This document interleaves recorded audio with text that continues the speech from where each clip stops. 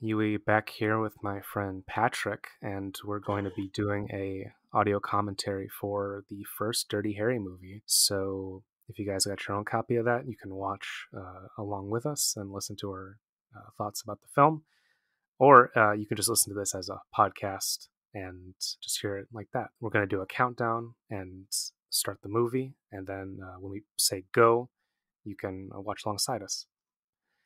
Alrighty, 3, 2, 1, go. Alrighty. So Patrick, what's your relationship with this movie? Well, it was on the background in the background on TV for many a holiday and trip home. I was born in San Francisco, like Harry and like Clint Eastwood, actually, and Oh, really? He was? I had no idea about yeah, that. yeah, he was, and I just love. And initially, I just loved the way the film uses the architecture of the city as like a character. It was one of the first like cities as main character in the film that I became that I became intimately aware of as I started watching this and the sequels and kind of getting more into Eastwood's filmography. And yeah, I just absolutely love this establishing tone with the Lalo Schifrin score and um, this nonverbal interplay between the killer and victim in the opening scene here.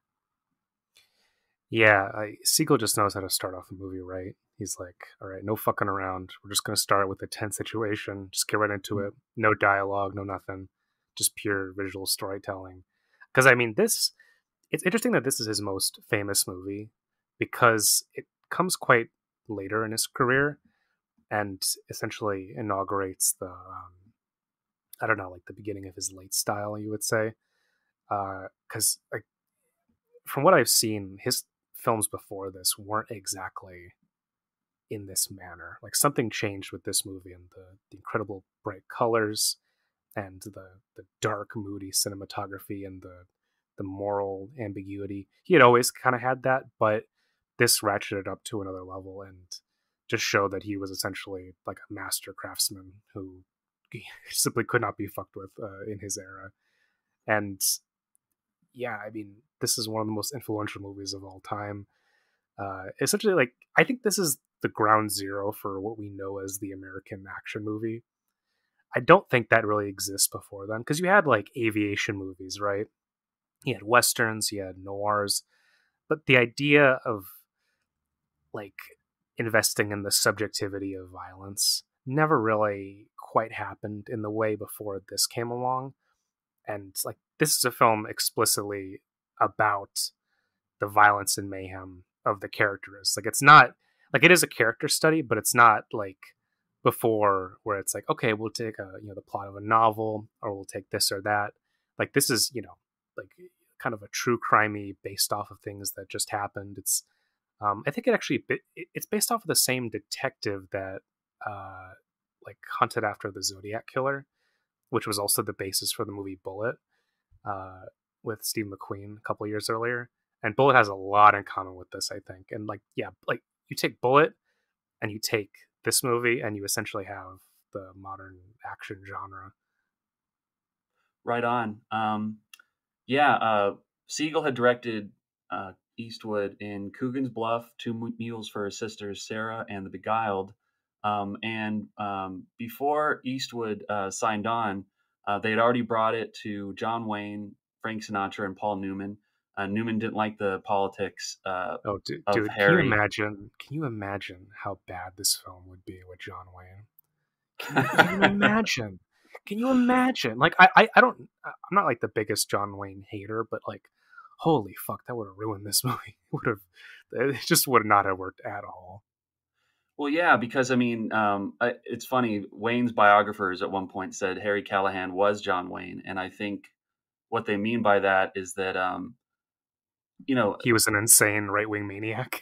right? There was nothing. There was no nuance to kind of cut against the this. I guess yeah, just the right wing cipher of Harry and his actions or whatever. There was nothing there's nothing below the surface to really contemplate. So yeah, obviously, we're fortunate that they went with Eastwood. Um, and let's see, John Milius produced rewrites on the script for this in exchange for a $2,000 gun. Filming began April 1971, released by Christmas 1971. So very quick production by today's standards, certainly. Wait, hold on. This Uh, was released during Christmas. it was. Dude, what a hell of a Christmas movie! Incredible. Can you imagine want to see this on Christmas? It's fun for the Yeah, whole I family. mean, That's my idea of a great Christmas is just hanging out with Clint. Like oh, I know a mine lot of too. his movies come out in January now, but like, holy fuck! Like I guess just America was different back then. They were like, yeah, yeah, holiday season. Time to watch this serial killer movie. Yeah, It's we're about to insane. get the first spoken word of the movie, which is Jesus when he looks at Scorpio's note. So what's your relationship with Clint? Because like I, like Clint's my guy. Like okay, whatever politics aside, like as a movie presence, he's like very foundational to me, and I kind of don't even understand movies without him because yeah, just his westerns meant so much to me as a teenager, and I didn't really get into these movies or his later career until much later, in which I decided like, okay, I'm gonna dive into what this guy's all about. And so like yeah, this wasn't like I didn't grow up with any of these, and like my dad wasn't like a huge fan of whatever, like he more preferred the westerns. So yeah, like overall with Eastwood, because we talked about Don Siegel, like how do you feel about Eastwood as just this I don't know, like the icon that he is essentially? Well, cards on the table. The first, besides the first Dirty Harry, the first film that really kind of like punched hard in my consciousness that I watched from him was Million Dollar Baby in the early 2000s, I love to this day. And I think Yeah, just kick-ass kind of, movie.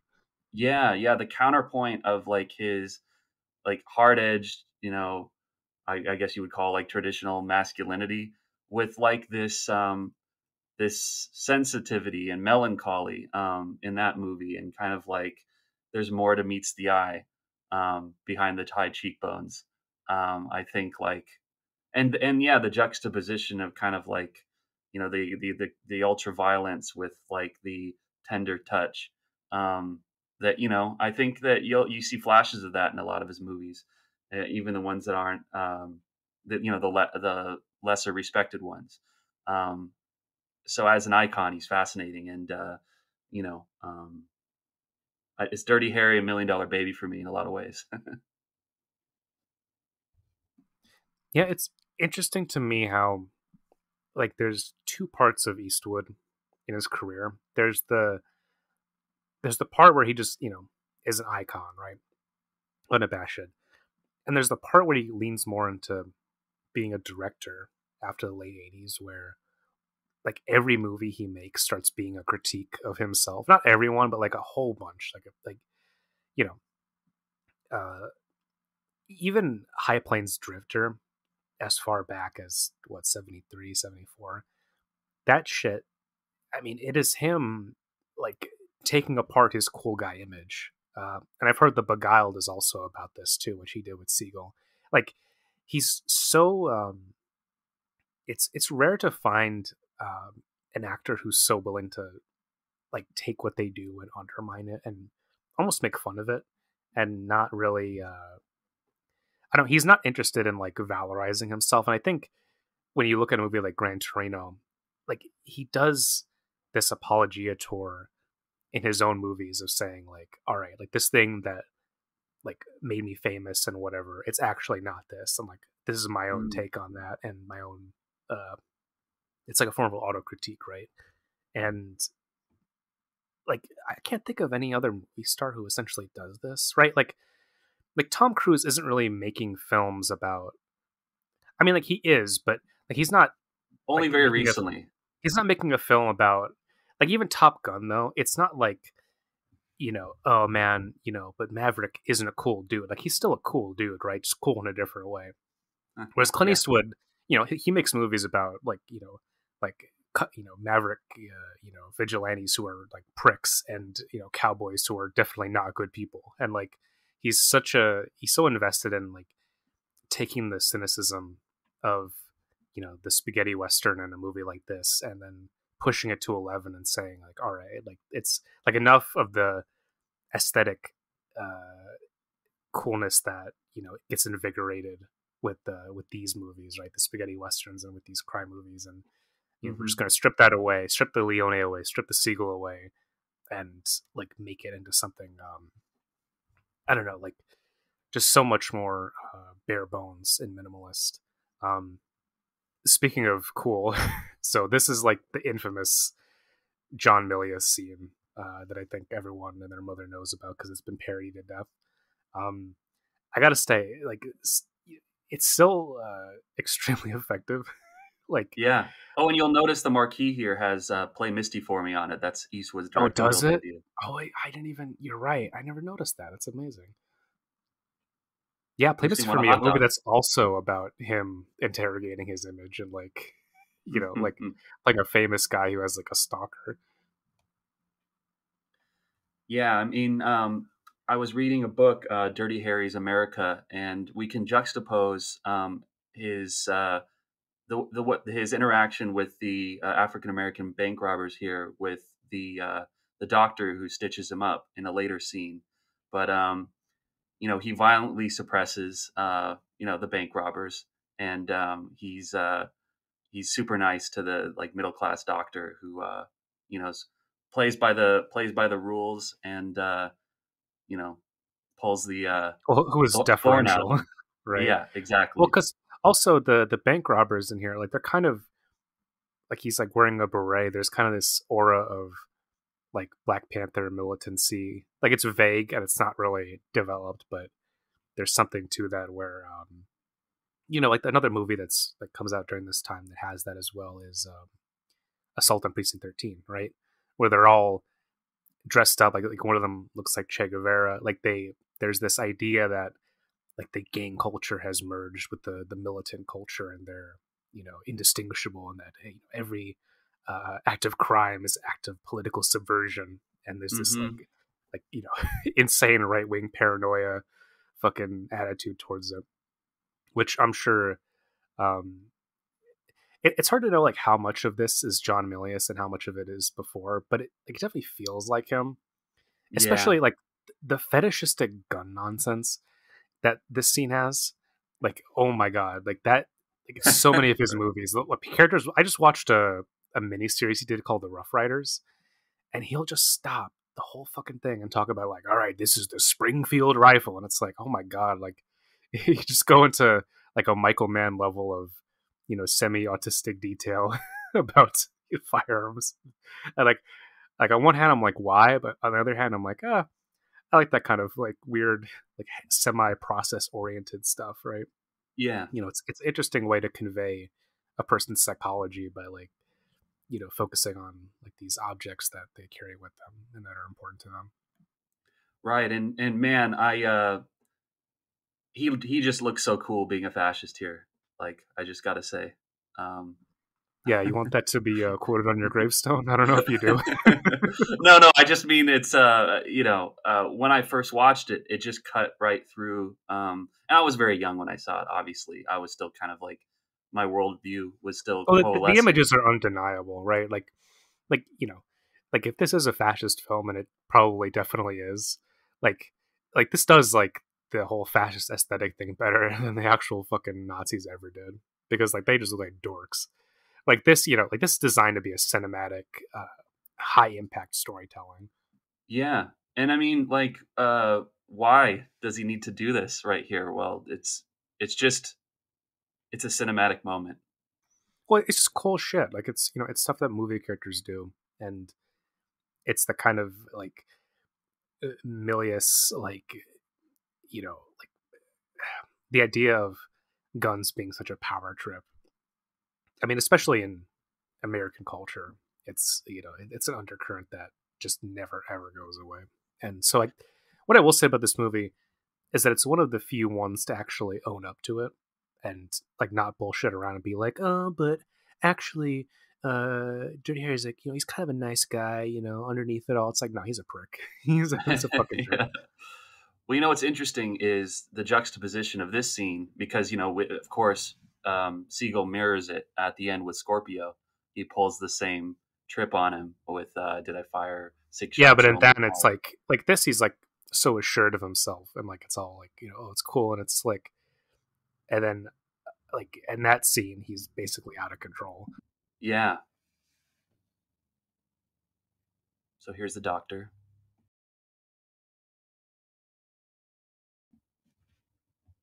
Okay, so Potrero Hill um, was a diverse San Francisco neighborhood with a lot of immigrants and uh, African American community, and so this is kind of like Harry proving his working class bona fides. We Potrero Hill boys have to stick together. Excuse me, bona fides. Yeah, Bona so fides. I'm told. I've never heard that before. Um, okay, so can you tell me something? So like, what I've seen this movie, and like Harry Callahan wears like a sweater and like a full suit and everything. Is San Yeah, Fran is it like a chilly city? Is it kind of cold? it is. Yeah, it's often overcast. I think filmmakers through time have been wise to lean into the fog and kind of like the more atmospheric weather aspects of it. But yeah, I just very much like you go out in layers even in the summer because the temperature can change on a dime. Okay, that makes a lot of sense. Yeah, like obviously in the winter, Chicago is pretty legendarily bad.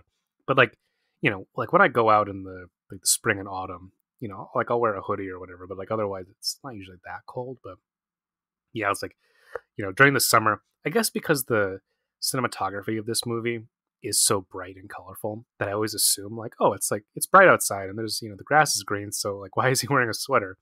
But yeah, it's obviously a more temperate weather style. So this is photographed by Bruce Sertres. Yeah. I'm not quite sure how to pronounce his name, but man, like that, like one of my favorite cinematographers who goes on to basically become one of Eastwood's two cinematographers that he works with throughout his like the two or three. Like he works with the same people over and over and over again. Kind of like Ridley Scott, where it's like he just picked his guys.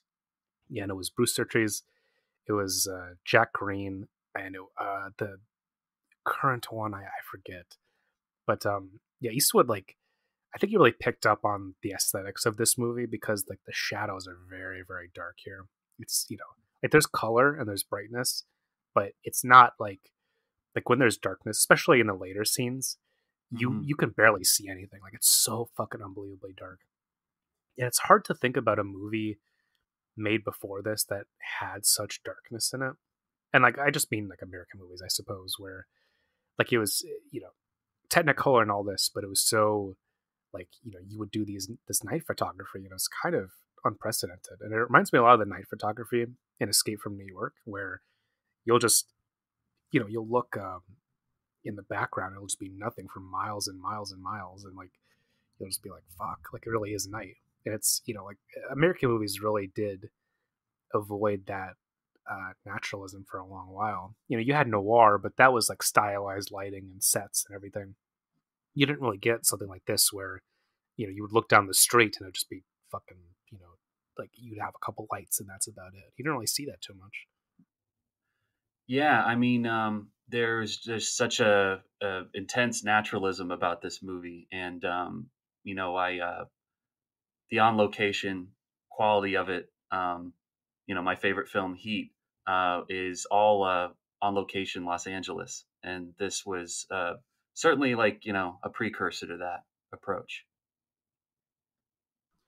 Yeah, the naturalism is a key point, I feel, because when I think of new Hollywood movies, I always think about naturalism as an aesthetic quality in most cases, if not all. Like you just have directors who push more and more for getting out of the studio, getting out of the sets, and just shooting in real streets with real people. And like Eastwood usually doesn't get considered a part of the new Hollywood but I definitely think he is because he basically started directing around the exact same time as all of them, and like he's very different, but because he's not like a lot of those directors were like so self-conscious and so using movies to make a commentary about movies, but like Eastwood in a way does that as well, right? Like he's made so many westerns that are about the idea of the western, these movies about the idea of like the vigilante, about heroism. Hmm. And so it's interesting that like he essentially took himself and made himself into the cinematic object that he was commentating upon, in the way that the Godfather is commentating upon like Warner Brothers gangster movies and all that shit. Right, and he's a capital A artist, or that's how I see Eastwood. And you can even see like the way he talks about Dirty Harry, and the way that those characters of Harry and Eastwood are conflated in his mind with, Harry's just constantly exhausted by the bureaucracy or by like people that don't have any interest or skill in police work, kind of getting between him and the object. And I think Eastwood had that attitude towards the Hollywood establishment that you know Sick all we're those putting. takes, man. He was just like, Yeah. yeah, one and done. Let's get it going, right? Like, Right, he I just mean, wanted to do his thing, yeah.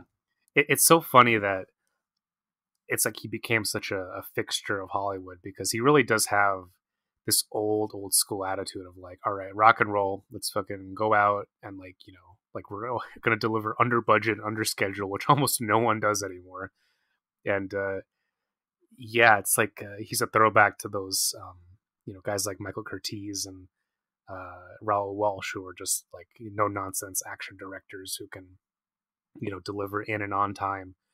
And I don't know, like it takes a like you said, artistry of real discipline to get away with that because you actually have to be good. Like you can't like bullshit your way into having that style because if you do that shit and you're bad, like you will be crucified in Hollywood. Like if you do like the oh yeah, one take and all right guys, let's wrap it up. Like that again, if it's not good, like there's so many films that I've seen where like yeah, directors just get eaten alive, and like it's a testament to Eastwood's artistry that he's not only thrived but like he's made what like fucking 40 movies at this point that he's directed, which is insane to think about. um I mean he's like probably the most prolific director of his generation, I figure, right? Like he's gotta be. Who else, right? I mean Spielberg, what he's made like around 30ish movies, right? But I think that's the only guy who's close because the rest of them kind of folded after the 90s in a lot of ways.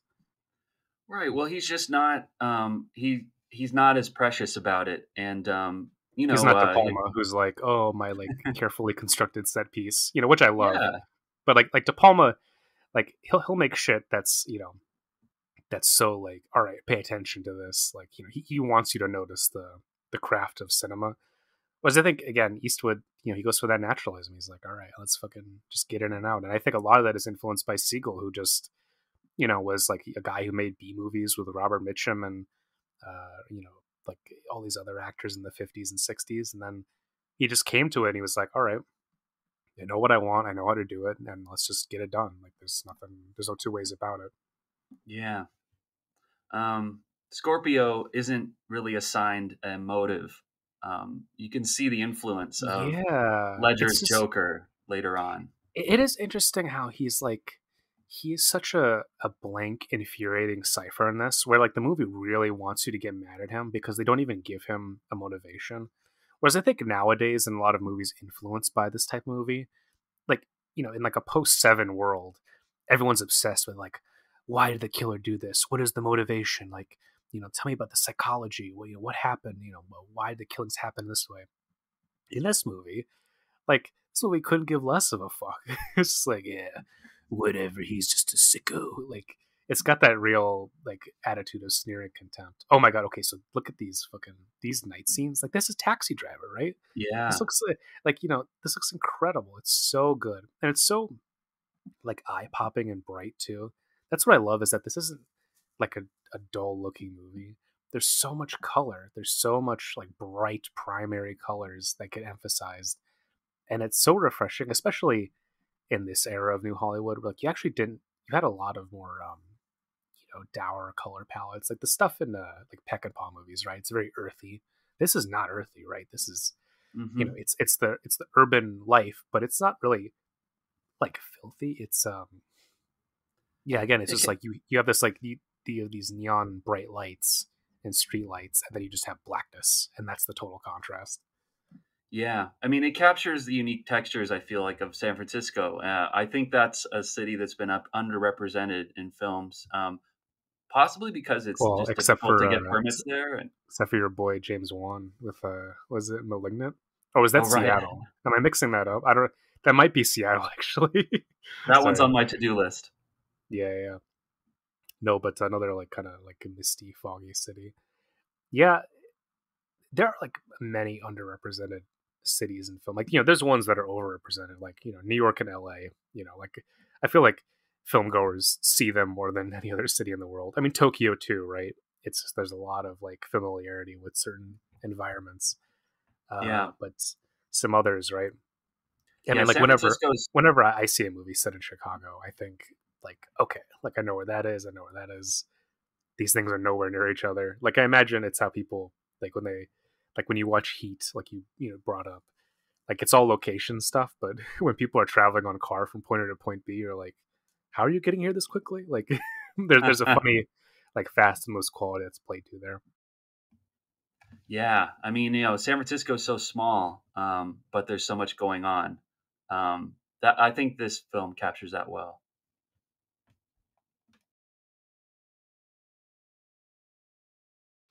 So this part is so funny where he thinks he's creeping up on Scorpio, and they catch him peeping in the window, and he's on like a garbage can, like that kind of stuff. I love the goofy sense of humor this has, and a lot of Eastwood movies in general have the goofy sense of humor, just like these weird gags and like I don't know, like not even dad jokes, just like I'm like just jokes that were probably made in the Stone Age, just like exceptionally offbeat jokes that just get made, and you're like, where is this coming from? But I'm kind of glad it's there. Yeah, and it also, I mean, it shows Harry, or at least in the mind of the filmmakers, as being kind of a stand-up guy. Because we're going to see he gets into a altercation, but he takes his lumps. He doesn't haul these people in, and you know, no harm, no foul, according to Harry. Oh well, it's you're just peeking in. Yeah, you get your ass beat. I guess it's all in a day's work as a detective in San Francisco. You're Right? gonna It's have not like to, they were trying to rob a bank. dude. It's so funny how like these all like this gang of guys comes out of nowhere. Adam, I'm like, where do these guys come from? What the fuck? Were they creeping on? Look at them. Look how many guys there are. There's a whole fucking bunch of them. Where do these guys come Neighborhood from? Watch. Yeah, I guess like, dude, he was there for like a couple seconds, and these guys like just rushed up. Like it's like, are these? Is this the Warriors? Are these guys a gang? Because they basically are. Look at them. That's so funny to me. So like the phenomenon of Harry's partner, like each one of these movies, like Right. This it, one's a it's college boy. yeah. Well, it's so funny to me that like it ends up becoming a trope. I think because of these movies, where it's like I got retirement next month, or in a couple of days, or it's got to be like my wife and kids, and then like we see later that he gets put out of commission basically. He chooses not to get back into the life, and Harry just cycles through all these different partners throughout each and every movie, and he just doesn't really vibe with any of them because they're not as gritty to these streets as he is. Well, right. He was. They weren't born. They weren't taken from the womb holding a 44 Magnum like he was. So they're Yeah. just not. They're not as Oh, suited okay. to it. So this whole scene with the jumper, so this like got ripped off so much in the first Lethal Weapon, which is like a movie that's very influenced by Dirty Harry. Have you seen the first Lethal Weapon? Ah, you know what? That's a big blind spot for me. I'm aware of them though. I know that Yeah.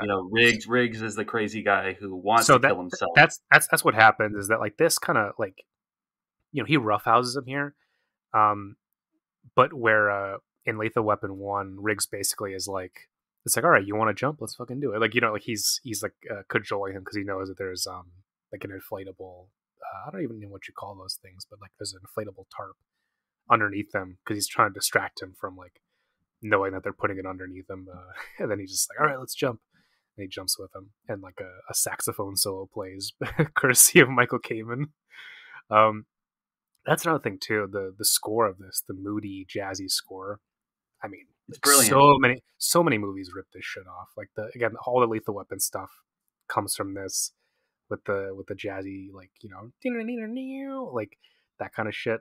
Um, I mean, people don't talk about Lalo Schifrin as being one of the great movie composers, but I think he really is because he does work for this and Bullet as well. And his best work is probably in the sequel, Magnum Force. So, like, you know, he's like really foundational to the music and the texture of how action movies work and, you know, how that functions. Well, right, and there's a cue coming up. You know, it's the same cue that plays when they're exhuming the body of one of Scorpio's victims, and then at the end of the film, when he's chucks the badge into the rock quarry, this kind of contemplative. It's basically like the theme for Harry's alienation, and you know, I think Schifrin really knows how to like turn up the heat with the soundtrack and kind of like get your blood pumping, but he also knows how to go deep. And my first intro to his work was actually in Rush Hour when I saw Rush Hour in theaters in the late '90s. He was still kicking and doing action movie scores, and he Dude, did that's so Enter the insane Dragon. to think that it's like, yeah, I do Dirty Harry, and then 20 years later, whatever, I do Rush Hour. Yeah, that's an unfortunate arc, I suppose. Yeah, weird thing is, Rush Hour is probably more of a racist movie than this is, in a strange way. I don't. I Yeah, mean, I mean, come to think of it, yeah, and Brett Ratner, yeah. not the Well, okay. nicest guy. I'll tell you what. Brett Ratner as a human being is worse than anything that's in this film. That son of a bitch. Fucking okay. I'll say this right now, listener. Like, there will never be a Brett Ratner commentary on this podcast. There will never, not on this channel. I will never ever do that shit. Never Good for ever ever. you. Like, I will sooner do a commentary on a Nolan film or a David Fincher movie than I will do a fucking Brett Ratner. Give me a break with that guy.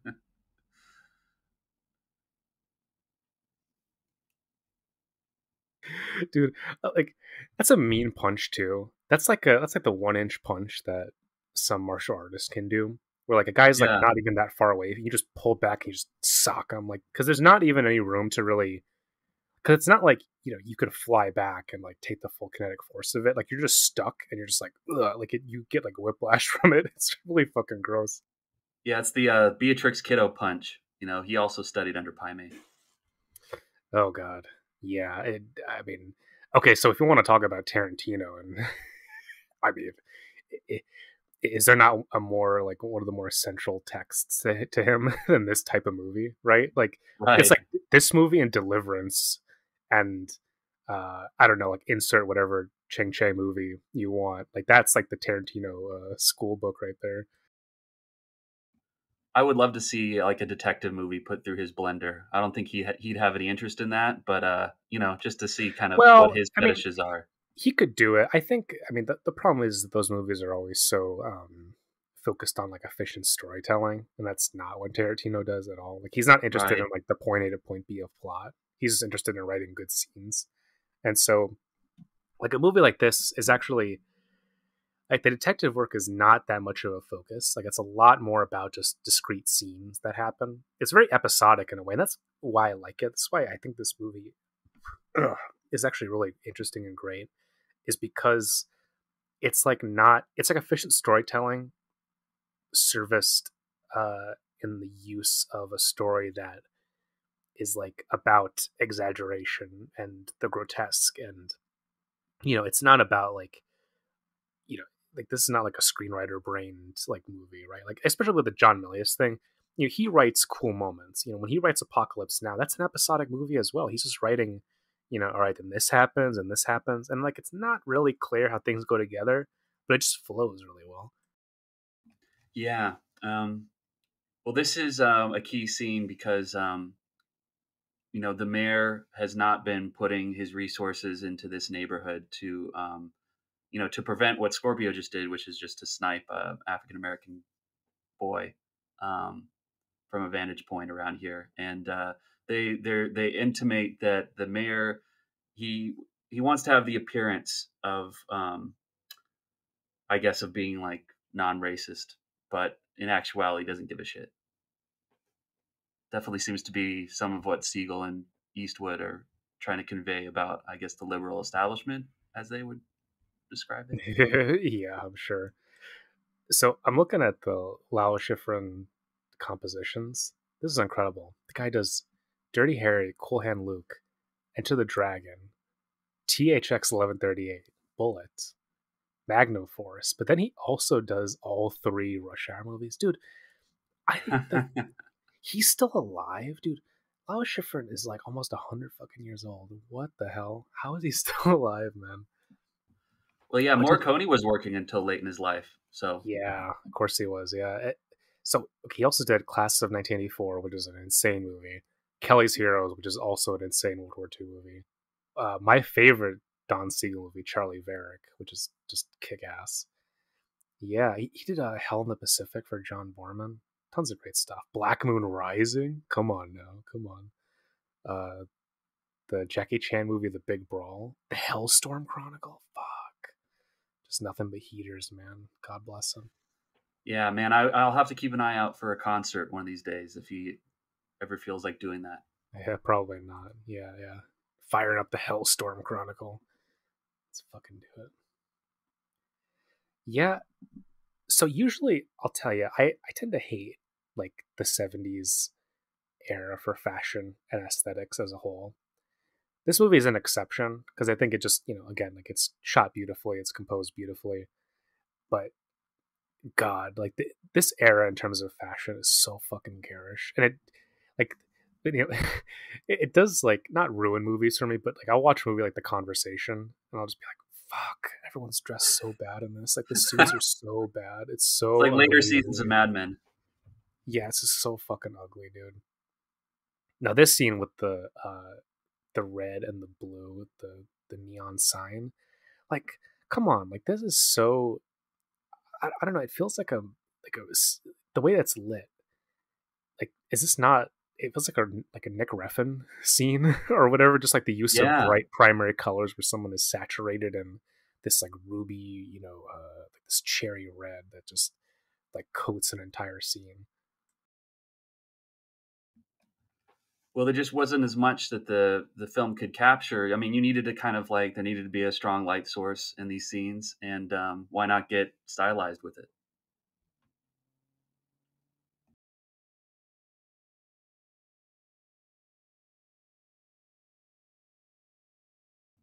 And I appreciate the movie taking its time to really become like a cat and mouse between Harry and Scorpio. You know, there's like a kind of gradual circling in this part of the film. Well, and there's an interesting concept to where they're very much mirrored with each other, right? Is that they're like both stalking on rooftops, looking through binoculars and sniper scopes. Like they're deliberately very much cast as these two dueling characters who are to some degree a part of one another and feed back on each other.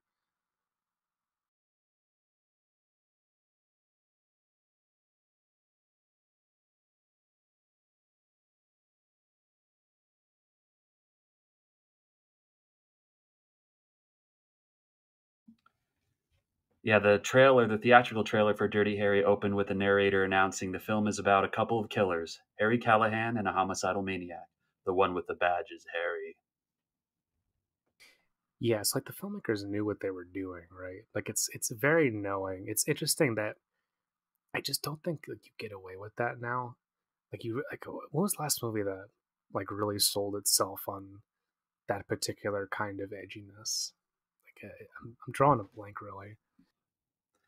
Yeah, I mean, I don't know. It's due to recent events. I think Hollywood is still figuring out what to do with cops. So we'll see some stuff, I'm sure. Um, Yeah, God, I'm sure it'll be extremely sensitive. well, Man, you somebody know what? somebody Like, just needs to have the balls to, just to dive right into it, I guess. Yeah, to make a. Oh, you know what? Okay, David Ayer. What is that movie he made? Sabotage, with Arnie and like a whole bunch of other dudes. Dude, that's an ugly, hideous movie. That feels like a modern Dirty Harry movie. So gross and just like really mean spirited. It just Yeah, but I mean, but less gross than End of Watch, which was a sort of lionized beat cops, and Sabotage was more about, yeah, like the underbelly. Um, yeah, Ayer is kind of like the premier voice, I feel like, for cop cinema in the modern era. yeah. What's he doing now? Do you know? Because what was the last film he made? He made Bright, right? Is was that Right, the he last did. thing? Yeah, and then he did the pilot of a show about a sheriff starring Stephen Dorff in like right before COVID, I think. You know, he was working on some TV, and yeah, I'm not sure where he's at now, but he's the go-to guy. You know, we first heard his name probably when he wrote the script for Training Day. Yeah, he's an interesting figure. I think, like many filmmakers, him doing the Marvel Netflix 1-2 punch kind of fucked his career up a bit. Uh, but Yeah, yeah, I would like to see him do, yeah, some more smaller scale like crime movies like this, and like, yeah, like End of Watch and Training Day again. That would because he's not like actually that half bad of a director. He's not no, great, but like he's pretty decent. I don't know. I'd like to feel like, you know, he's not, a master or whatever, but like guys like him are kind of necessary for a healthy movie going environment. Like, yeah, just like let this like maniac dude with like incredibly noxious, ugly politics just, like give him the reins and let's see what insane nonsense he makes. well, inevitably, I mean, I think even the most well-meaning filmmakers, you know, they get a lot of their they do their research, they ride along with cops, they get the point of view of the cops, and they come to befriend the cops. You know, you look at like, you know, David Milch with NYPD Blue, David Simon for Homicide and The Wire, um, and I think whatever, you know, whatever might approximate truth, you know, in storytelling going forward, you know, they're just going to have to get their information from other sources. Yeah, I think about that a lot with Michael Mann. Or I love Michael Mann, but like he's worked so closely with like the whatever police department of the city that he's in, or he's worked with like these like ex-military like Israeli commandos and the FBI and all this shit. And like a part of me is like, like I don't know, like I don't think he ever really veers into like propaganda, uh, at least because he always portrays it as like a pretty miserable, grueling kind of job that like fucks you up for life. But yeah, like I don't know. I mean, I suppose, since his main characters are almost always the people on the outskirts of this, um, like he's mostly interested in the tactical knowledge that field represents. Because when you watch something like Public Enemies, like that's a movie that like definitely hates the FBI, Yeah, like just like yeah. 100%. Like he directly compares them to fascists in that. But weirdly enough, that movie was also made with the cooperation of the FBI, so I don't quite know what to make of it. Like, Well, I think that's because it's of Hoover, and Hoover is just so easy to like tie to a certain ethic in oh, so police you work. you think it's like a Bad Apples thing? Um, well, I mean, I just think like I think you're right that like man doesn't do it out and out propaganda, but I think that the premise for many of his of these characters in law enforcement that he portrays, you know, they're still operating from a place of wanting to do good, wanting to protect, wanting to throw their bodies in front of, you know, innocents, and that's just like not seeming to be the case. You know, as we learn more about um, how these individuals operate. Yeah, I think the key thing about that movie in particular is like you have the fussy bureaucrats who can't catch Dillinger, and then you have the like the cool ass like cowboy cop played by Stephen Lang, who just like rocks in and just gets it done real quick and cleans up when everyone else is fucking Yeah, around. who's like a magic police officer. Like I Yeah, love yeah. Stephen Lang in that movie. Yeah, Dude, Stephen Lang is so good. I love him with that shit because he just shows up. And he's like, "What are you doing? Here's what you're doing wrong." Like he's not gonna go do this. Like shut the fuck up. He just yeah, dude. I mean, when he gets off the train, that's like a shot out of Once Upon a Time in the West or something. It's so yeah, iconic. or like Tombstone. Yeah, Yeah. Oh, it does feel like Tombstone. You're right.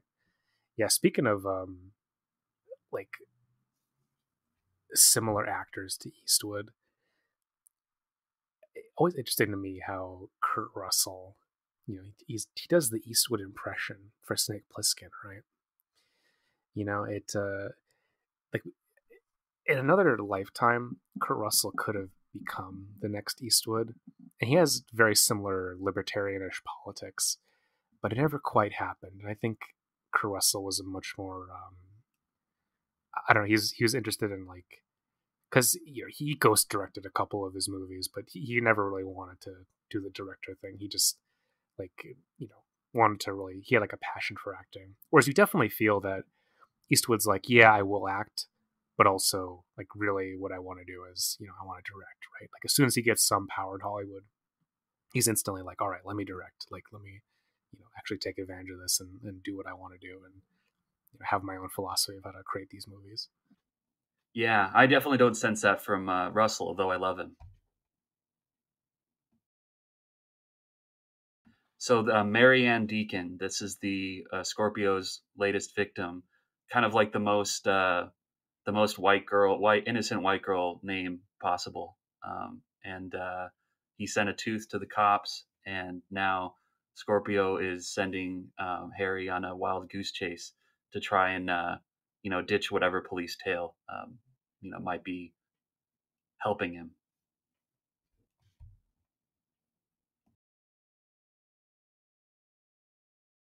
Dude, this is such a classic movie gag. All right, played straight down the line, and like he's like, all right, I'm gonna do the exact opposite of that. Right. Nothing cute, nothing fancy. He's like, yep, definitely not doing that. Right. The idea is that the rules they're only going to the rules only exist to constrain these talented individuals from Well, it keeps us back from nailing the bad guys. exactly, yeah.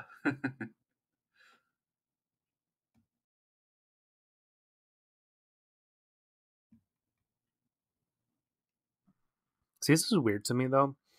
Like maybe this was different back then when he's acting like, man, it's crazy that a cop should know how to use a knife. And like nowadays, I think like, yeah, like they probably that there is got to be training on that, right? Because like if you don't have any other weapon, like you can't be like, oh, I don't know what to do. Like what is it? There was that infamous cop training video, surviving edged weapons. There's definitely a aspect to that, right? Yeah. Well, I mean, a lot of them just mag dump into whatever the threat happens to be. Um, Right, like the average Call of Duty player, or just yeah. Well, right. Well, the common theme, these days is, and maybe it's just because of body cameras and phones, but I mean, it's path of least resistance.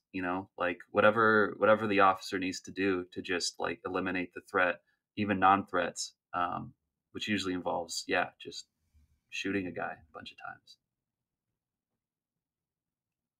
yeah, that's why they went for the Beretta and the Glock, right? Where it's like you got fucking 12 or 18 bullets or whatever in a magazine. Like even if you're a shit shot, you're probably gonna hit something. Yeah. Probably Yeah. probably shouldn't be what you are. It should be hitting in the first place, but it'll be something. Yeah, all that nonsense.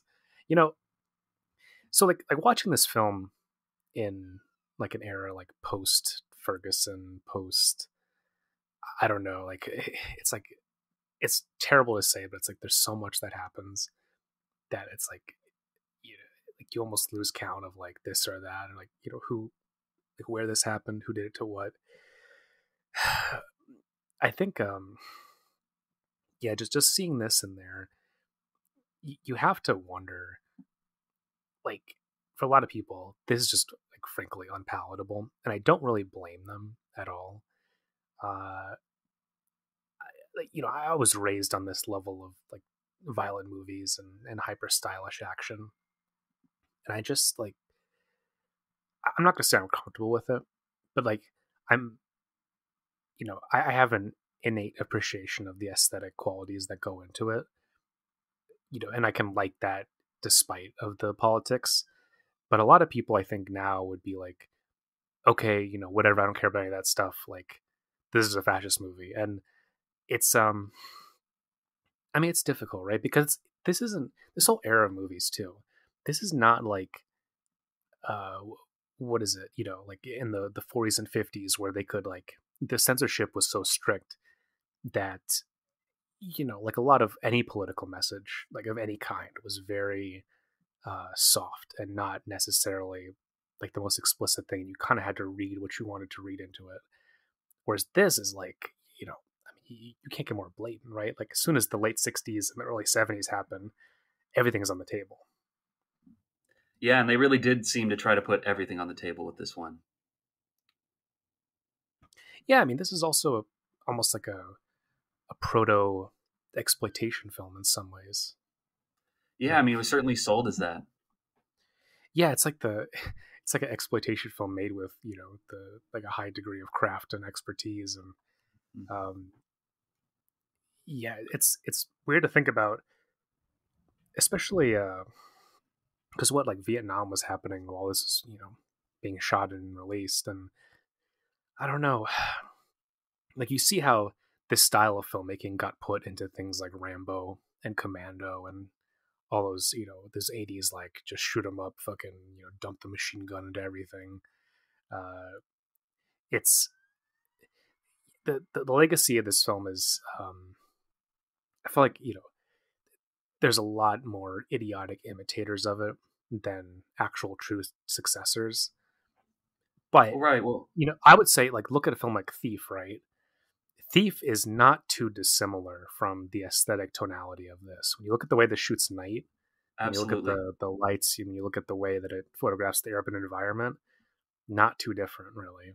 And I don't know, like so it's like both like an incredible positive again like an aesthetic achievement, and it's also it has this legacy of like like giving birth to the the Chuck Norris like missing in action style movies, like all that stuff, right? So it's a complicated legacy.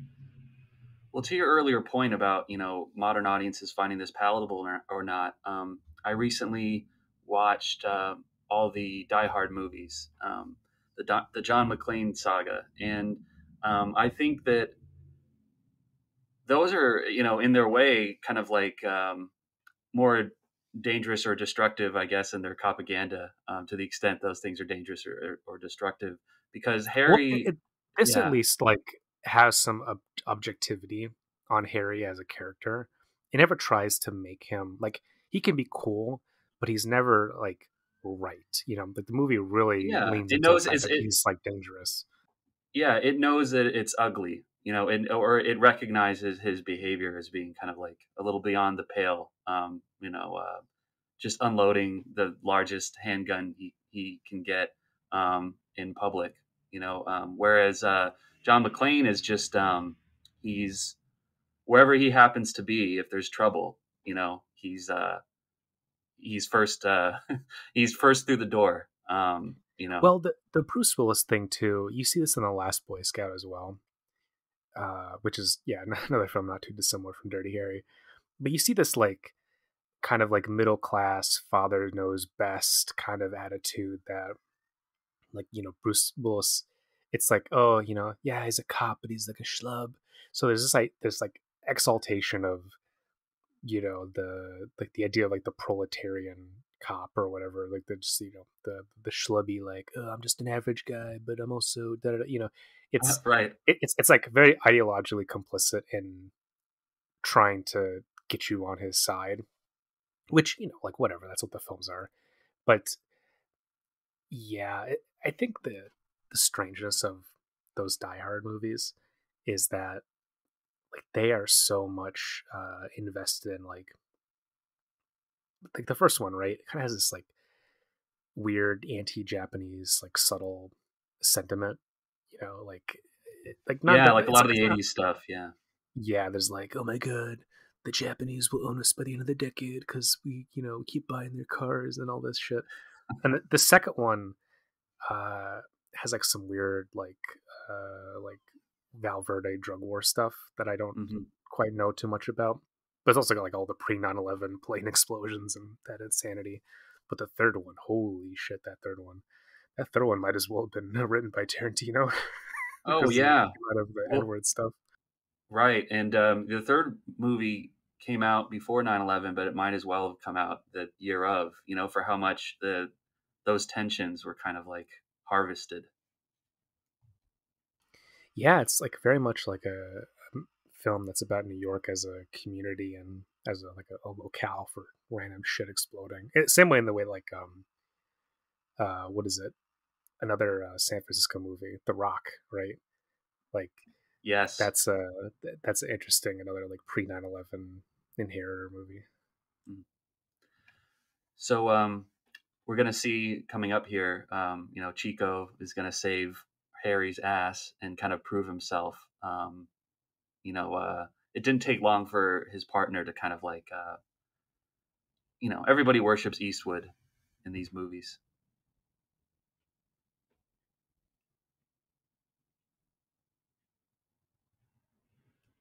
He's a great runner too. Good stamina. Yeah, not a great puncher though. Like I love Eastwood. Yeah, I'll tell like you what. Harrison Ford. Yeah. I always thought his punches were weird. No, Harrison Ford is a great puncher in movies. I love him. But like Clint hit like you'll watch, like go watch what is it? Every Which Way But Lose or whatever that shit's called. Yeah, the monkey Like movies. yeah, you watch the monkey movies, like he's throwing some weird punches in there. I'm like, I don't think Clint's ever thrown a punch in his life. It's just like they're very but they're even worse than like the old school Western punches that like John Wayne would do. Like that's that's pretty solid, right? He's a big guy. I'm like, all right, I could buy that. The Eastwood ones, like he does like he has like a weird like he holds his knuckles out too much and it looks just bizarre. Yeah, I don't know how to describe it really. I'm a terrible puncher as well, so Oh, I know you've been into so many fights, so I use my words. I use my words.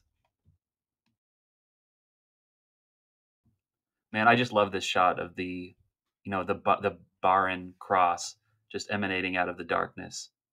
It almost looks like a shot from Dune, with the scale of the architecture just like dwarfing. yeah, it's another interesting thing. Clint's never really done like a sci-fi movie that I could think of. Never really done that. That's not his thing. He totally skipped out on that, whereas everyone else, like like a lot of the new Hollywood guys really went into that, and he was like, "Nope, I pass." I think that was a wise choice. I mean, it's not that I wouldn't love to see him in a sci-fi, but like, he knew his lane.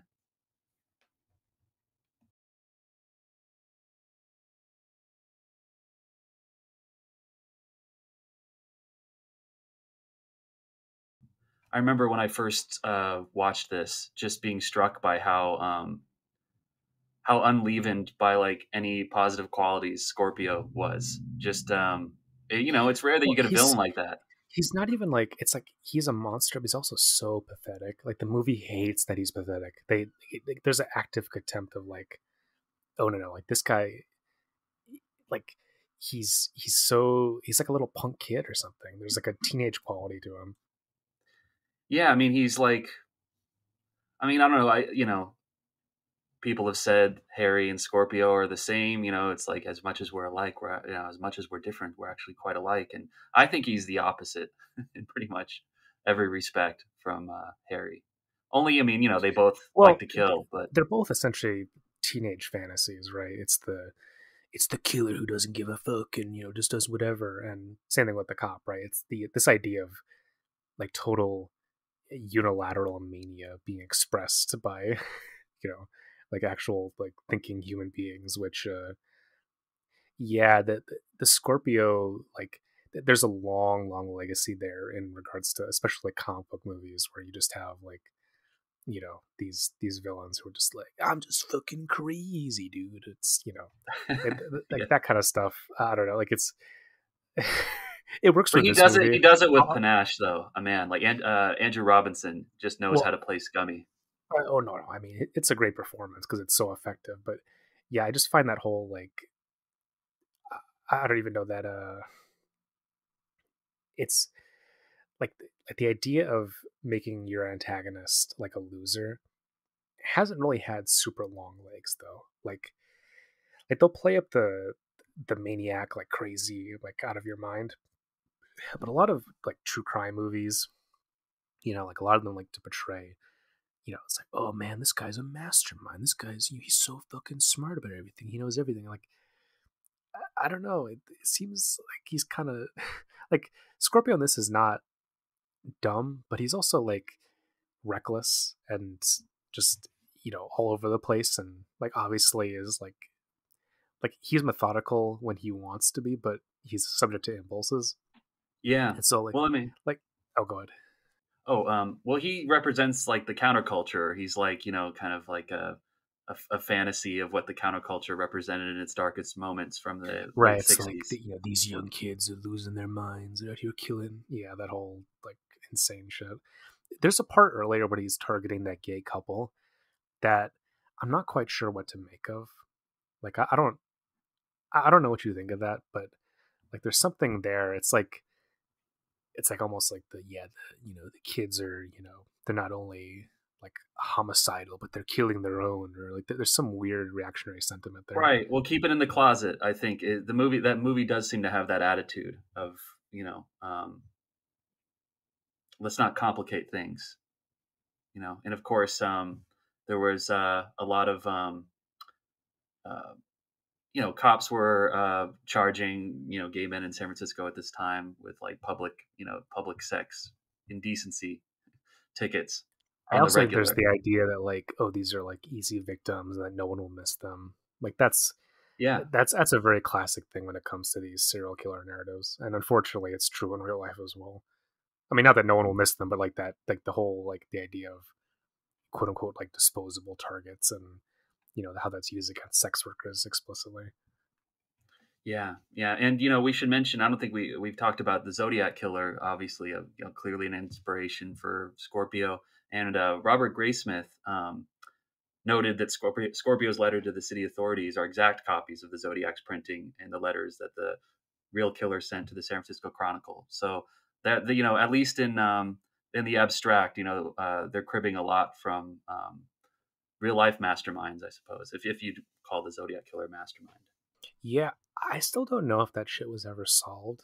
Like, I don't care Never about true crime was. stuff.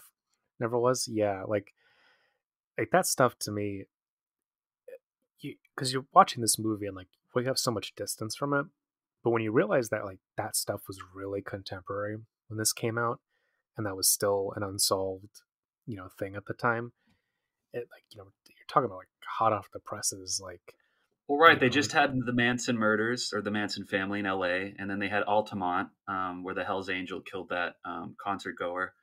This was in 1969, same year, and then of course they shot this in '71. So this is very much like souring of the Summer of Love kind of movie. well, yeah, this is the ultimate version of that, right? Where maybe not the ultimate version, but like the first, like it's that the idea of like new Hollywood from the inception with movies like this was like, oh, it's not only about uh, what is it, easy writers, right? It's also about the fucking, like the Nixonite uh, silent majority thing that was popular at the time. Yeah, I. It's just hilarious to me that Siegel and Eastwood, at least they said at the time that they did not consider the movie political. Oh, Um, that's a classic conservative like bullshit thing, though. It's like, no, this is not political. It's just real life. Like that. That's a, like how many times have we heard that fucking over the years? mm, What's okay? What I don't get though. So I know Eastwood's like kind of like a weird libertarian. Like his politics are really complicated. The thing with Siegel though, I don't really know too much about his politics because from the other movies I've seen of him, there's not too much like. well, It, he's a lib. I mean, like, and from his autobiography, I took this quote. When you're in trouble, possibly being mugged, raped, robbed, threatened, who do you call for help? Without hesitation, all members of the police department will risk their lives trying to save yours. So I think, similar to Eastwood, he probably had some ambivalence about it. Yeah, and also he's an older guy coming into, the late 60s and early 70s. So like he's not, like a spring chicken being like, "Oh my god, it's this, this brave new world." He's like, "Nah, like I mean, what is it? He was an editor on fucking Casablanca. So this is a guy, he's more of the greatest He's been generation around. than, anything that was more contemporary. Well, and I believe wasn't he the director of Invasion of the Body Snatchers? So Yeah, which had the some the ultimate, McCarthy. yeah, the almost ultimate like anti-communist paranoia movie.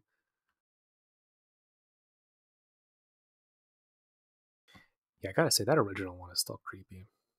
Like the Yeah, the 70s one is good, but that original one, like, is still really eerie stuff. There's something about the photography in that one. Like it's almost got this like Val Lewton-esque quality. Because at least until you see the actual pod people, you just don't know what the fuck is happening. And I remember seeing it as a kid, and I was just like, "What is this movie?" Like, like, because I just randomly came across it on TV, and I was like, "Why is everyone acting so strange?" And then when the reveal happens, you're like, "Whoa!" the sequence is fantastic at Kizar Stadium, and of course the Eastwood's partner there, is a little soggy around the midsection, can't quite make it over the fence. Yeah, I mean, this is so magnificently staged. Like really big budget stuff too, taking advantage of the locale and the space, and just like it's just like you didn't. It reminds me of Point Blank actually, which I think Yeah, does share some DNA with this movie. Like Point Blank is also like this really fucking grimy. I'm pretty sure it takes place in San Francisco, because I know the book doesn't, but I think the movie mostly does because he gets out of the rock in the beginning of it. yeah, Um, but yeah, that I would be interested to see like like a history of San Francisco through the movies that they've been in, because it seems like in the late 60s and early 70s with Point Blank, Bullet, and this, there was like a discovery of the city in the movies. It became an object. Also there was what is it, Vertigo, right? Like the right. famous shot from Vertigo. I think that in the popular consciousness, there was, this was where the trouble was happening, or this is, and the kind of San Francisco being associated with radical thought.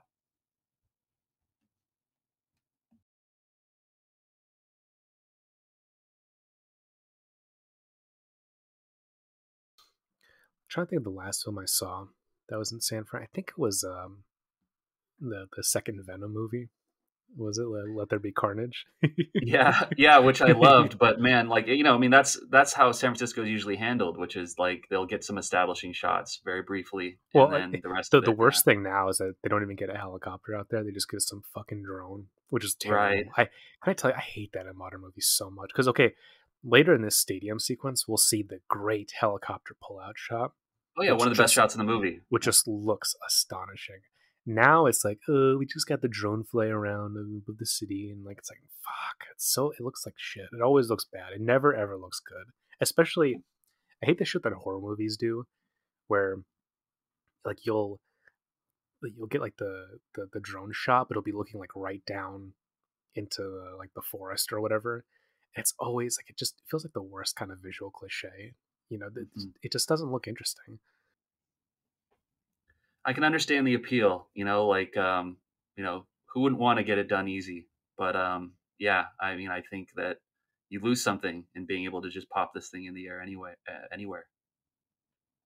Well, I'm definitely not against using drones. I just think like the specific way they're deployed is often like, yeah, like you said, it's just lazy. It's just used to be like, all right, we'll just pick it up. Yeah, second unit, just get some shots of the city, and then we'll go to the studio. It's like, fuck off, dude. That's so bad. I always loved how horribly maimed Scorpio was in this scene. Like action movies often have a short memory, and people take their lumps, and then they pick themselves up, and there doesn't seem to be any carryover. But he's limping, I think, for the rest of the film.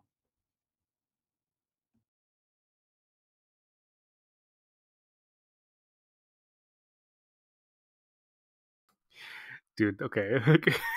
the shit, the face he makes. Oh my god, look at this. Look at how good this is. This is so good. Yeah. This is so good. This is cinema, man. Like you just hear the screams of his fucking pain, and then like it just pans out, and you, yeah, dude, this helicopter. Oh my god, it's so good. Look at that. That's see, this is what films can do. This is film artistry. Like, Yeah.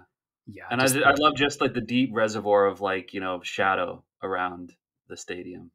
This is yeah, like and then you cut to like the very blue icy morning. I mean, yeah, this yeah. film is just a like, again, for anyone who's like uncomfortable with the subject matter, just put that shit on mute and just watch. Like, look at, Hmm. just fucking look at what you're seeing, because yeah, it doesn't get much better than this in terms of visuals. And some have argued that in, the shot pulling away from them coming up here, the movie is kind of like not taking Harry's side, or it's like flinching, away from his Yeah, there's torture. kind But I of, don't know about that. well, I would say it's almost like a magnification of what's happening. Like it's just it goes from being like one particular thing and then uses the space of the football field to magnify it by 1,000. Yeah. This here is one of my favorite scenes in the film. I believe that's the Golden Gate, right? Yeah, of course. I mean, you'd know more than I do. Yeah. But yeah, this is the cost, or this is like, he failed, even in all his rule breaking or rule bucking, he failed to save the victim. Yeah, that's the crazy thing about this movie, is that like he doesn't really like he's like really bad at his job. Like he's like the whole idea of like I gotta take extreme measures to get it done. Like he's just bad. You know what I mean? Like it's not like he's not particularly more effective than anything else going on, and it's like yeah, there's like this weird this like sense of pyrrhic victory, like you said, with what he does, where it's like it's more about his own pleasure in Yeah, doing what he does than any sort of actual like degree of effectiveness. right. Because it, like, hey, if you can't save anybody, then wouldn't it at least feel pretty good that you get to off a guy like Scorpio? Yeah, yeah. It's like I'd rather get my rocks off than than not, and if I'm gonna be ineffective either way, then yeah. I mean, this whole part too. He's like, you're real broken up about a man's rights. Like, it's. I mean, this is like such a like a classic like conservative movie scene. Like, you know, these fucking lawyers and psychologists are getting in the way. We should just fucking nuke the bad guys. Yeah, yeah. They always want him to fill out a report, or it's always about like the paperwork they're just obsessed with. Well, yeah, While he's there's like out a there. libertarian like I hate bureaucracy, like fucking like the weird like anti-government shit. It's just always so funny to me about conservatism is that it's like, oh man, like I want to use the police against everyone that I dislike, but also, oh, the police is like an organization with bureaucracy, and like I actually don't want to bother with that. Like it's so self-defeating and funny to me. Yeah, but you can see the Yeah, dilemma and because. Oh well, yeah, go right ahead. this whole thing, because like it's like, oh, my constitutional rights, and like that's another like self-defeating thing, right? It's like, oh my god, America, the Constitution, oh, it's so important. But then it's like, again, as soon as there's any deviant walking the street, the Constitution's got to go out the window. It's I'm sorry, it just amuses me. Yeah.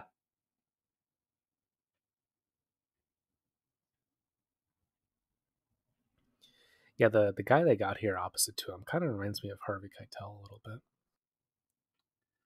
Yeah, especially, not to bring back Brett Ratner, but when Harvey Keitel played Jack Crawford in Red Dragon, he got to kind of be a guy like this. Oh shit, I haven't seen that movie. I probably never will, because it's like it's It everything doesn't that I don't suck. want. It doesn't suck. Okay, I really hope that you're right. I High mean, high praise, I know. Yeah. yeah.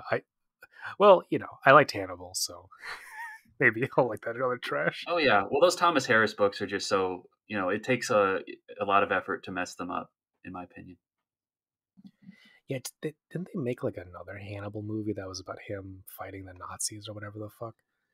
Yeah, I haven't watched the film. I read the book Hannibal Rising, but I've always been curious about the film. It's just that, man, I don't know about that actor portraying Hannibal. Yeah, I have no idea who it is, so I don't know. Yeah, when I think about it, yeah, movies like this and Manhunter and those Hannibal Lecter movies really were like precursors to the whole like modern true crime obsession that is Hmm. unfortunately sweeping this nation. um, yeah, like not that I'm like blaming these or whatever the fuck, but like there is there's a dark strain of American existence where it's like everyone worships the altar of death and is obsessed with the minutia of death and who kills who and how do they do it, how do they get away with it. Like there's a weird like half aspirational quality to serial killers that Interesting. like has existed for like over the past half century. It's very disturbing to me. Like I'm not like it's like a thing where like they admire the killer, but they both like they admire the cops as well, and it's like it's like both propaganda and then also like this apologia for like oh my god, but really that killer was just a sensitive soul and they didn't know what they were doing and all this like weird stuff. Like it's very strange. Well, yeah. Well, I mean, I'm put off by it because it's not like we're saving anybody here. I mean, I think that's been pretty Well, no, foreclosed. like you're dancing on the graves of dead people and like renting these documentaries and like feeding into a whole industry that really valorizes and celebrates mass murder, which I don't know. And like, okay, people say like, oh, but you watch a bunch of action movies where hundreds of people get killed by Arnold Schwarzenegger, and like, yes, but that's also done in a ridiculous cartoon fashion. Like that shit is like GI Joe or whatever, right? That's like it's just dumb. Whereas all this true crime stuff is really dependent on the aesthetics of like, but this was fucking real, bro. This is real and down to earth, and like, there's something about that like it's like people's fixations on based on a true story, even if all that shit is made up. Like when like you have these killers who almost get treated like real life supervillains, like the Joker, right? Where people are like, oh man, aren't they great and interesting? It's like, no, they suck. They're not cool. They don't deserve your attention. These people are losers. Yeah, I mean, I think this genre, what Like draws me to it, or Scorpio in what this movie, he's a loser, right? Like he's not big a time. cool guy. Yeah, go on. Sorry. Yeah, no, the talented or like the charismatic, gifted individuals at the center of the stories, be it Clarice Starling or Will Graham or Harry or Vincent Hanna. Um, but they're the exceptions to the rule. I think that's the important thing that gets lost on people sometimes is like, the reason you like that character or the reason that, you remember them fondly is because you saw they did something in a movie one time. It's Yeah, these whereas like systems are built to fail. in real life, yeah, most of the cops are like like bumbling around, fucking letting people get away with shit, like not filing paperwork, like just not doing their jobs because they suck. And the thing is, even if they were doing their jobs, they would still let this shit slide until it became a pain in the ass for them. So like, there's not there's this weird impulse in serial killer narratives to be like, oh my god, why aren't you doing more? Why aren't you doing this? And it's like we it becomes like the subjectivity transforms into it goes from why is this happening to like I wanted the authority to take care of this for me. It becomes like I implicitly lend you permission to go on with this, and I want you to I want daddy to take the steering wheel, and like it's so like there's something really servile and pathetic about it that I just don't understand. I've never understood it, and I think a Yeah, lot of well, I people mean, the haven't examined that about themselves when they like because I don't think people are into this stuff for some extremely noxious reason. I think it's a lot of it. It's like unaware, unconscious behavior that gets reinforced by certain narratives because people get thrilled by violence and they're like, well, I guess this isn't fine and normal, and they don't understand like where it's actually coming from. Right. Well, then the entire time I've been alive, in my opinion, we've been looking through the lens the wrong way, like this punitive approach to justice.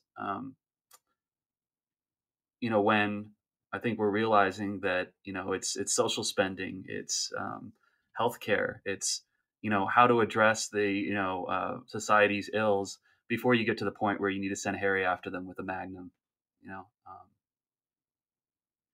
Well, also, I mean, this movie very much plays into this idea, right? Where it reminds me of like A Few Good Men, right? Where it's like, you need the mavericks like me, you soft-hearted liberals, because really at the end of the day, you just want a strong man to take care of your problems for you, and all that like noxious conservative talking point nonsense.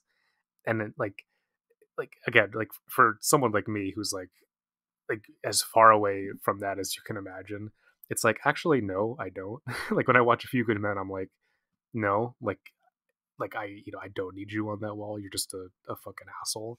And the difference yeah. is here though is that whereas like Scorpio is like frankly a caricature of a person, Hmm. like in a way so is Harry, right? Like there's a comical aspect to this movie that I think is missed out on by a lot of people, and in a lot of just again general like crime story narratives where the whole idea of like the maverick cop who's gonna he's gonna do the things that society needs but is doesn't want to approve of, like that whole shit, like it is nowhere near as compelling as I think a lot of people want it to be. I think a lot of people want to like buy into that shit more than it is, because like even like it functionally does nothing, because again, even if you did have like, all right, we're taking the leash off, you're gonna do what you need to do, like these guys still suck, they're still not good. They're still not good at what they do. Right. Like that's the crazy thing to me, is that it's like the master is not a master, right? Like it's like the thing with the fascists, right? The whole bullshit propaganda of like, well, at least they made the trains run on time. No, they didn't. No, it was complete inefficiency. Like it was total nepotism. Like the bureaucracy was a mess. Like there's no effectiveness. Like there's not this like weird disavowed idea of like, well, you know, oh my god, this stuff it's heinous, but at least, oh my god, there's security. No, there's no security. It's complete like it's total like you don't know whether you're gonna live or die the next day in case like something gets misfiled or you accidentally piss someone off randomly. Like like, again, it's like total uh subjugation, and it's not like it's never going to be quote unquote directed against the right people. Like it's such bullshit. And I think, yeah, again, because like with this film at least I think kind of understands that on some level.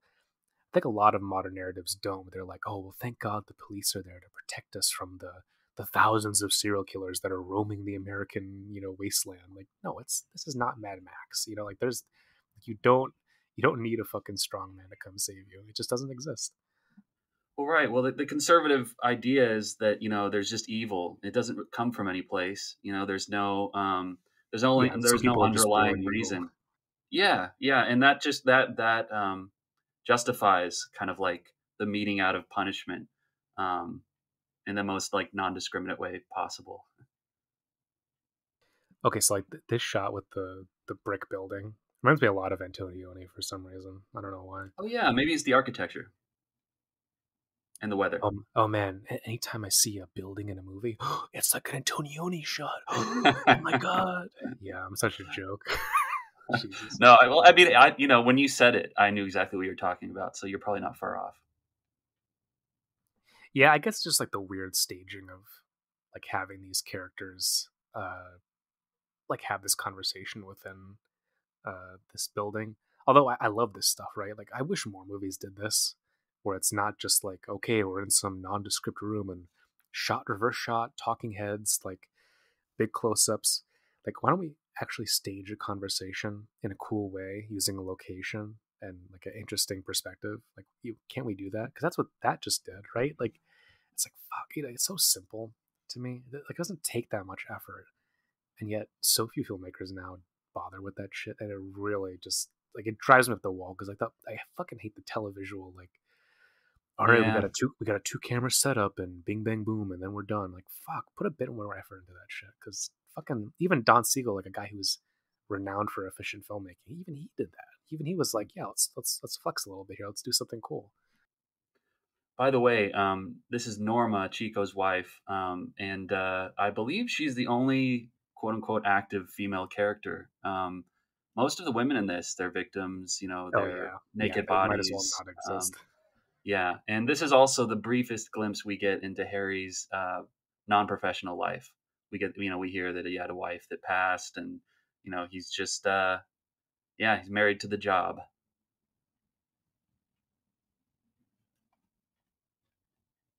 Yeah, this is like a scene out of a western or something. Like the him trying to pull this shit.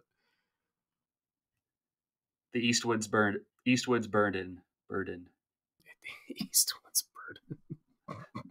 God, Jesus. Yeah, so I want to ask you, like, compared to like this San Francisco, right? Does it look that different from the one that's out there today that you experienced? It looks close enough, but I mean, now it's interesting just because of how corporatized it's become, like so many other urban centers, and like it's just been expensive. I mean, it's gentrified, so like the a lot of the kind of like I don't know, scrubbier, more pioneering identity of late '60s, early '70s San Francisco. I think that's been wiped away in a lot of respects. But it's still, Yeah, that I makes a mean, lot of they're sense. trying to hold on to the vibe. Yeah, the I can imagine some like fucking Silicon Valley tech CEO watching this movie, being like, "Oh yeah, we need to bring this back for San Francisco." like, like that's the beginning of like the real life RoboCop or whatever. Oh, also, oh yeah, speaking of a movie that's influenced by this, RoboCop. Come on, 100%. RoboCop is like the left wing version of this movie. Yeah, no, that's so important to point out because yeah, it's like RoboCop is sort of a Dirty Harry parody. Yeah, and think about it, right? As opposed to a movie about like a guy who doesn't follow any of the orders. Like it's a movie about like a guy who's literally forced to like explicitly be programmed with a set of orders.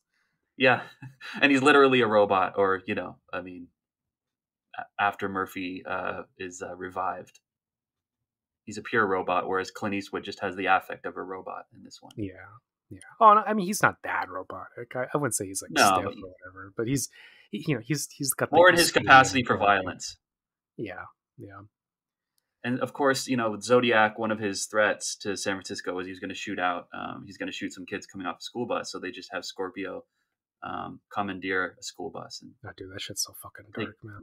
It's Yeah, brutal. no, this is a. I mean, part of what makes the upcoming scene where Harry jumps off the bridge onto the top of the bus. Part of what makes it so powerful is just the heinousness of Scorpio doing something like this. Like it's yeah, the immovable object meeting the unstoppable force.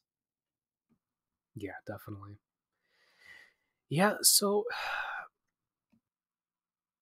we only got about like 10 or some minutes left in this movie. I wanted to like really get your thoughts on because we talked a lot about like the legacy in terms of like the couple decades afterwards of when this came out, and like it's again it shouldn't be underestimated how titanic of an impact this was, where like it this transformed like Eastwood from just being like, oh, he's in a couple of interesting westerns, to being like, all right, this guy you know is an American icon forever. So when you think about like your relationship to this movie in 2023, is it just like a guilty pleasure, or is it like something that you feel is like a historical, it's a historical relic of value, or do you think like does this figure into your like your idea of what your personal canon is of films, um or like like have you like do you watch this now and you're like, oh, like I can see like why I felt that way in the past, but I feel differently now. Like, yeah, basically, like what are your what are your overall Yeah. thoughts?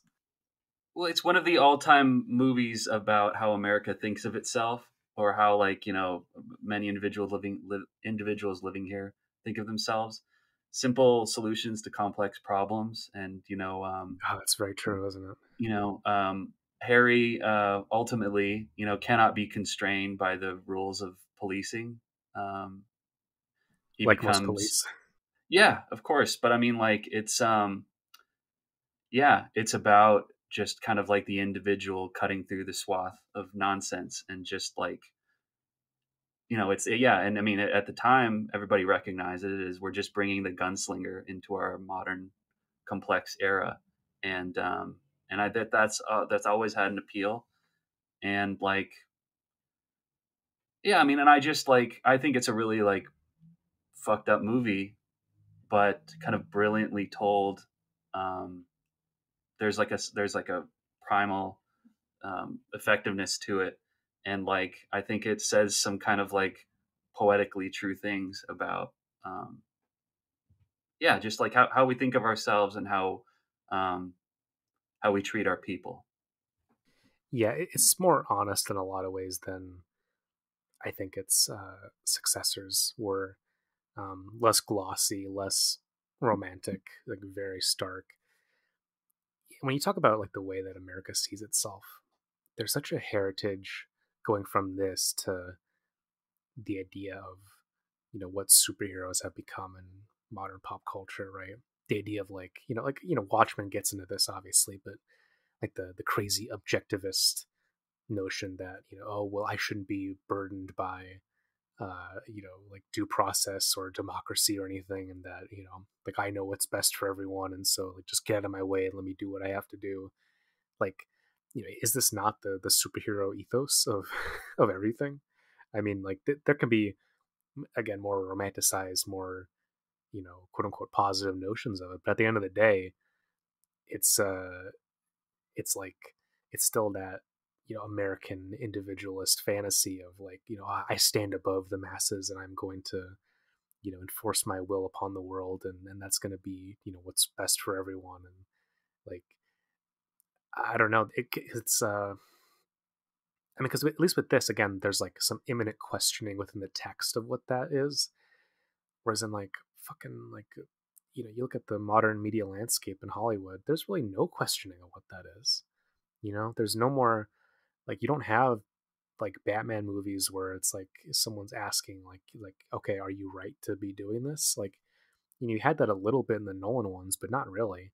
And then like now it's basically taken as like an implicit assumption of like, oh yeah, of course they should be doing what they're doing because they're you know they enforce the right and just moral order and they always do the right things, and so like we should just hand over society to these powerful individuals with strong wills. And like it's uh again, it's the thing about America that never fucking goes away because it's here, and it's it is questioned, and it's still here with us, and now it's like taken as being like, oh, that's just normal family entertainment. And it's kind of Yeah. frightening where you go from something like this, which is portrayed with a confrontational level of violence, to fucking Ant-Man 3, where it's like, oh, let's all laugh at the funny man growing and shrinking, and like, but it's still like weirdly the same kind of thing, the same well, objectivist propaganda. well, right. Well, Batman in particular is interesting. He's the comic book analog to Harry. And Well, yeah, because like the Dark Knight Returns was like Frank Miller taking the like the Dirty Harry Citizen Kane story and putting it onto Batman. Right, and I think that there is an evolution taking place. I mean, like, I think you can sense it, like in Matt Reeves' Batman. Like, I can't just be the guy who goes around punching people and tying them up, and for to present that as like the ameliorative um, uh, touch that Well, our modern world it's needs. like yes, I need my fascist going around, but as long as he hands me a lollipop when I go to get my money out of Yeah. the bank, then like there's this idea of like niceness and complicit positivity where it's like, oh, as long as you have good appearances, as long as the optics are good, right, then then you can get away with whatever, right? Like as long as you have good public relations, then Batman is fine to do whatever he pleases. Right. And I as far as like our superhero obsessed modern media landscape, Batman's the most grounded, so he's the one that's going to be the most tethered to kind of like our anxieties. Well, he's the one you kind of have to make political now. You can't make a non-political Batman movie because even if you try, it's just like it's gonna crop up because he's been so politicized and like yeah, again, like you said with the Matt Reeves one, there's this idea of like, oh, you know what the real problem with Batman is? It's not that he goes around beating up people, but it's that he's too scary and that he needs to balance it out with some like public relief efforts or Right. whatever. He needs to have Like like a it's make it right, kind of like build houses or yeah, yeah, whatever. yeah, yeah.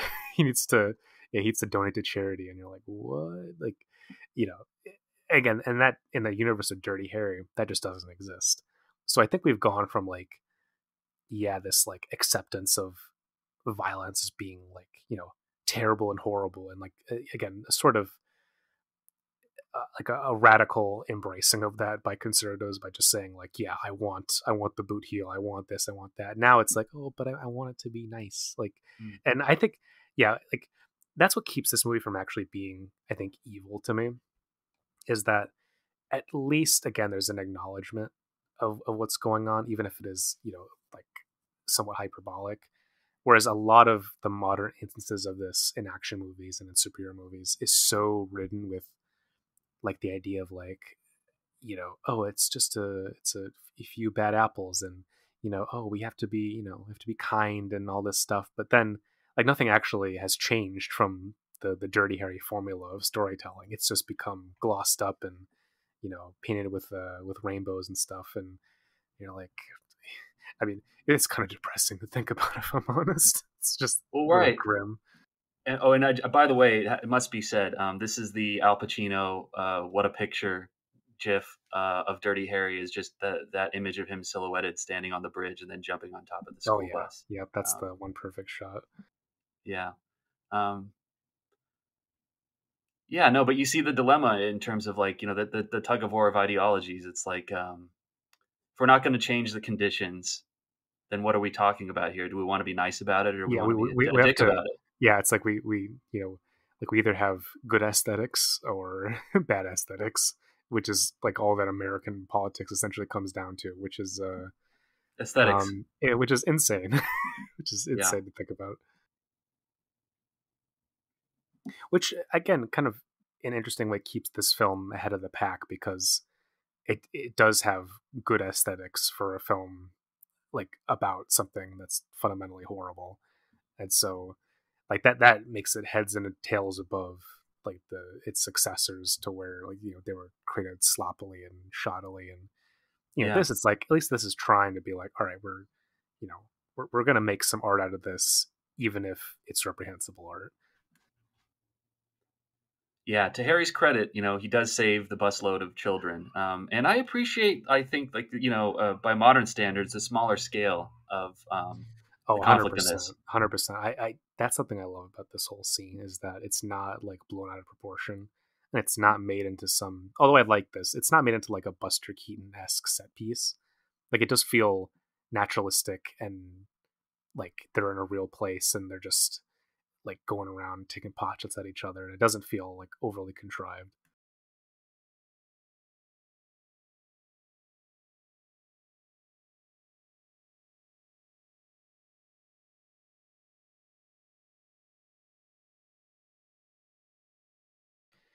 Yeah, there's an interesting like weird subtext in here where like the ending happens in this more like rural underdeveloped part of the Yeah, more of San an old Francisco west area. backlot type of thing. Yeah, well, yeah, it feels like an old west backlot. It feels like a weird mining town space, and so it's almost like to enact justice. Like you need to, like there's a primeval quality here that like is returned to, and yeah, man, the use of the long lens here to like have them in the distance, it's so Hmm. great. It's so good. Like I don't know, just yeah, again, Surtees and Siegel just know how to shoot the hell out of this. I like, we just don't have movies that look like this anymore, to be frank. And I don't know if they were super common back in the day, probably not, but like, fuck, it's so compelling.